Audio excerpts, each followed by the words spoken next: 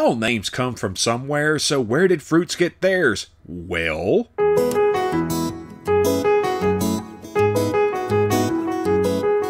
We're starting here with apple because it starts with the first letter of the alphabet, and because up until the 17th century, apple, or the variation of the word apple used by that particular region, was a generic term for fruit. Well, fruit other than berries. Kind of like how down here, if we order a soft drink, we order a Coke, then specify what kind of Coke. You know, Dr. Pepper, Sprite, most likely Canada Dry Ginger Ale, but it's the same basic concept. Apparently the French use palm in the same way. Apple as a word is believed to date back to the Proto-Indo-European and probably just meant fruit. If you want to know more about apples, we did a video on old Johnny Appleseed that covers a lot more. The pineapple got its name because, well, it looks like a pine cone, and as said before, apple was just a generic term for fruit, so pineapple. Also, pineapples have a really interesting history. It's way too long to go into here, but I will either be doing a video or a fun fact segment in This Week in History about it in the future, so keep an eye out for that. And now the orange. Again, we did a whole video over where the name comes from, the color, and the fruit. It's Dravidian in origin from southern India. The beginning N was eventually dropped in some forms of Arabic and then Italian and French, which then moved on to English. And now on to berries. The word berry itself goes back to this in Proto-Germanic. The strawberry, which is actually not a berry, and the version we know is actually a combination of two species of wild strawberry that were bred together in the 17th century. Though, as I said, wild varieties did already exist. The name strawberry goes back at least 1,000 years and possibly comes from strewn berry because of runners at the base of the plant. The raspberry or raspberry looks rough or raspy, and this is most likely where the name comes from. It could also be named after a 15th century sweet rose-colored wine, or the Germanic word for thicket. Blueberries, which are native to North America, are berries that are blue. Blackberries are berries that are black. Grape comes from the Proto-Indo-European this, however you say it, and it means hook. The tomato, that's right, not only is it a fruit, but it's also a berry, is native to Central and South America, and the name comes from nahuatl, and it means the swelling fruit. Eggplant, we're still in the berries, is named so because the white version looked like an egg, and it just bled over to the other versions. Bananas, also a berry, are native to Southeast Asia and Australia, and the name most likely comes from West African wolof. The cherry, which is not a berry, comes from the ancient Greek name for the region of modern-day Turkey where cherries were supposedly exported from. This eventually became the Norman cherries that sounds a lot more like the cherry we currently use. Watermelon, which is a berry, is so named because it holds a lot of water. We're pretty sure they were grown in ancient Egypt and the Middle East for this exact reason. Melon, by the way, comes from the Greek melepepon, which was the long version of melon, which means fruit. And pumpkin is an interesting one. That melepepon from a second ago, well, the pepon part is the Greek root of pumpkin, and it became pompion by the time the English came across to North America. When they did, they met natives, such as the Massachusetts, whose word for pumpkin was popakun, which means grows forth round. So yeah, two languages that were created and evolved completely separate from each other pretty much had the same name for the same thing. Oh, and we also get the word squash from this Massachusetts name. And finally, the peach, which comes from Persica, which means Persia, which is where they were imported into Europe from. Peaches originally come from China, and though we think their cultivation started around 4,000 years ago, we found fossils over 2.5 million years old that look almost exactly like the modern peach, so they're pretty old. Oh, and nectarines, yeah, they're just smooth peaches because some people just aren't into hair.